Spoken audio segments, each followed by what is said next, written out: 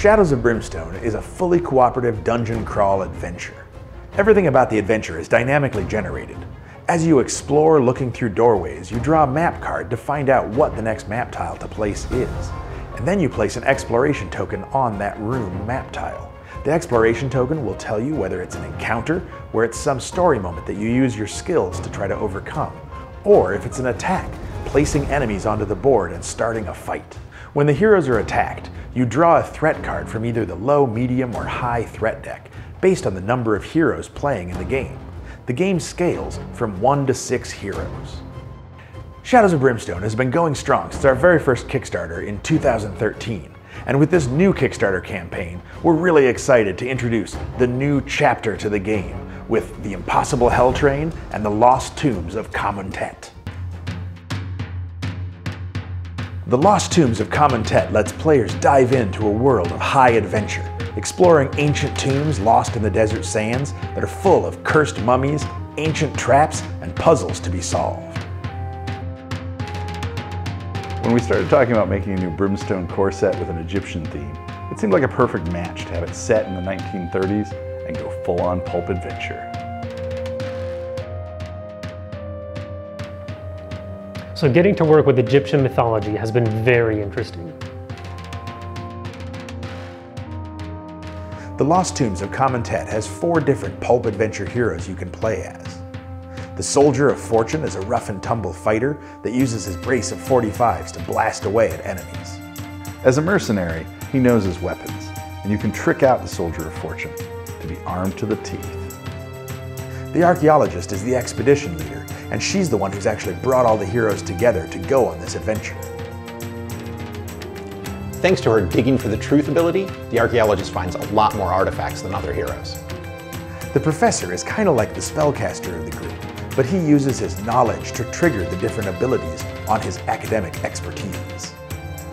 When creating a Professor hero, you always get occult studies as an expertise. He's a master of the occult and also gets an additional academic expertise. Using a hefty wrench and toolkit, the mechanic can clobber enemies in a fight, but she's also the best at figuring out the mechanical workings of traps. With a really high defense and hard-hitting wrench, the mechanic can go toe-to-toe with just about anyone. With these new pulp adventure heroes exploring ancient tombs, we knew we had to add traps to the game. I think players are really going to love the new traps mechanic. It has all the excitement of a fight with enemies, but instead throws the heroes into a life-or-death race to solve a puzzle before the walls close in or the spiked ceiling crushes you. One of the most fun things about working on the Lost Tombs is getting to delve into the ancient Egyptian lore and mythology. The enemies in the Lost Tombs of Khamuntet introduce a lot of new and interesting mechanics to the game. You can't make an adventure game set in 1930s Egypt without having mummies. The crypt mummies are especially dangerous. Crypt mummies are evil. With the Cult of Horus, we wanted to introduce a new Egyptian-themed cult to rival the likes of the Crimson Hand. The Cult of Horus are fanatics that worship the ancient gods. They perform forbidden rituals to unleash the darkness. The biggest and baddest enemy in the box is the Tomb King. For the big XL figure in the set, we wanted to create a real monster. He's a giant Egyptian statue that's come to life, swinging his crook and flail and knocking the heroes around. One of the other new aspects of the Lost Tombs of Khamuntet is the town experience. Instead of visiting a settlement or small feudal village, you actually get to go to the nearby city of Cairo in the 1930s. You can have a run-in with hired assassins in the marketplace, or get in a high-speed car chase through the back alleys of Cairo on your way to the museum. It's really cool getting to visit the much larger city between adventures. Cairo creates an entirely new dynamic about what kind of stories we can tell and what sort of locations you can visit. We first revealed the Impossible Hell Train way back in 2013 during the first Shadows of Brimstone Kickstarter campaign. We knew it was going to be a totally different type of gameplay and experience, so we set it up as a far-off stretch goal that wasn't likely to be reached within the campaign. But we wanted to tease people with the idea and sort of lay the foundation for the future. That's why it was called the Impossible Hell Train. Over the years, there's been a lot of excitement for it, and players are constantly asking us, when is the Hell Train coming? Well, it's time to stop the clock. The Hell Train core set comes with 4 new, hard-hitting Old West heroes. The bounty hunter rides the line between working for the law and being an outlaw. She gets to choose an enemy type at the start of each adventure to have as her own private bounty. Then she can use her bounty poster to make one of those enemies the leader of the group that she's looking for, getting a big payout in loot when she brings them in, dead or alive. The reporter is cunning and curious. Coming from the big city, she's looking to make a name for herself, trying to find the story of a lifetime. She's a grit machine. She gets grit just for exploring, and she's able to hand out grit to other heroes when things get dicey. The rail worker is a tank. With a really high health, great defense, and his brutal two-handed rail hammer, he can just wade into enemies, smashing them left and right. One of my favorite starting upgrades for the rail worker is the mutant crew.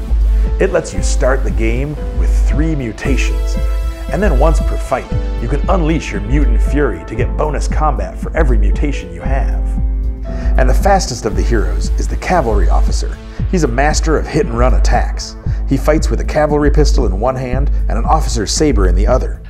He fights with a pistol in one hand, saber in the other hand, which means he gets both ranged and melee attacks every turn. It's so much fun to charge into the fray, hacking and slashing at enemies, then duck back out afterward to fire off some shots with your pistol.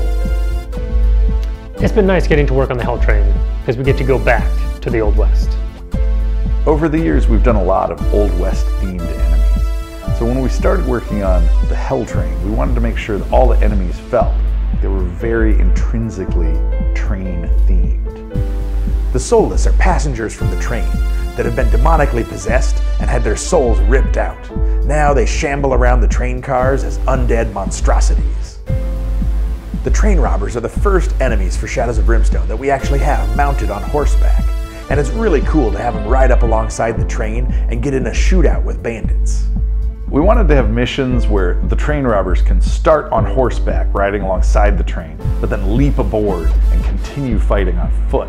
We also wanted to make sure that the train robbers could dismount as they climbed on board the moving train. So the game comes with a set of train robbers on horseback, but also a set of train robbers on foot.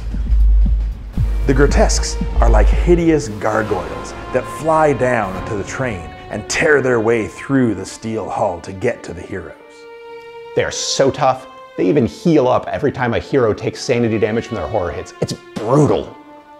The engineer of the train has been corrupted by the dark power of the void.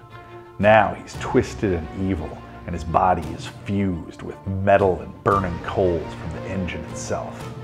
He fires a jet of boiling steam from one of his arms, and his other hand is a massive steel claw that can tear the heroes apart. In the Impossible Hell Train core set, one of the things that adds the most variety to the game are all the different missions you can play. Each mission is totally different from one another. They range from being able to fend off attacks on the train, all the way up to having a murder mystery where someone has been replaced by a mimic beast and is killing off the passengers one by one. Man, I have been waiting for the Hell Train for like 10 years. I am so stoked for this. I'm just excited to finally play the Impossible Hell Train. The Lost Tombs of Khamuntet and the Impossible Hell Train introduce so many fun new mechanics. I really think that Brimstone players are going to love it. Fortune and Glory meets Shadows of Brimstone? I'm in.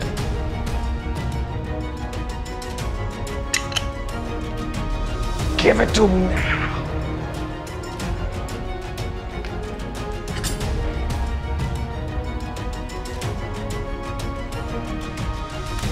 Mommy juice! These 2 core sets are a new chapter in Shadows of Brimstone, and with your help, we can unlock a new journey into danger.